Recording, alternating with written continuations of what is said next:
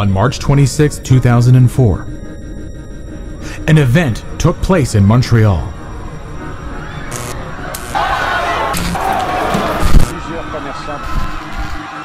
It sent shockwaves around the world.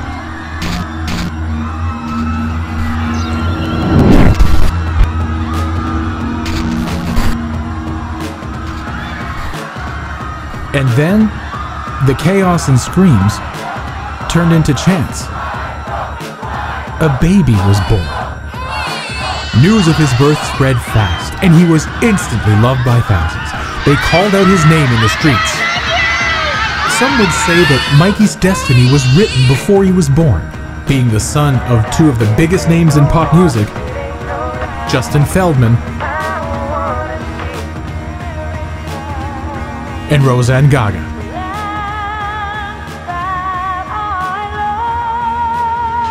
But Mikey kept his eye on his dream. Even at a young age, he dominated the game. Years went by, and Mikey grew stronger and even more focused. He was an unstoppable athletic machine. The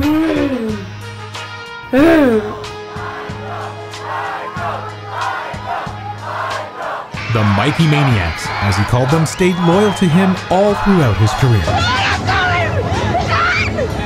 Wait a minute! He said hello! I can't believe it! He waved at me!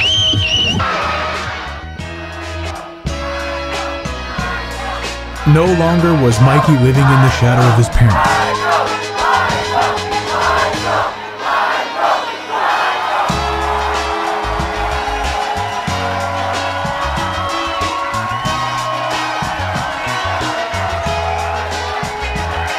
Not even a wardrobe malfunction could hurt his career.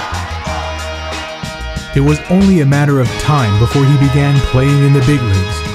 And man, did he play. Michael, down at the 25, run down. They get the 11, they get the touchdown. Walking in is Michael.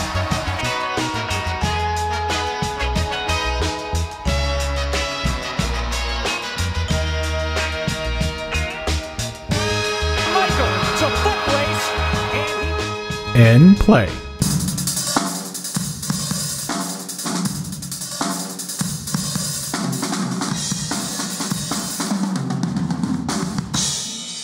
Mike Albans. He's the greatest player to ever play the game.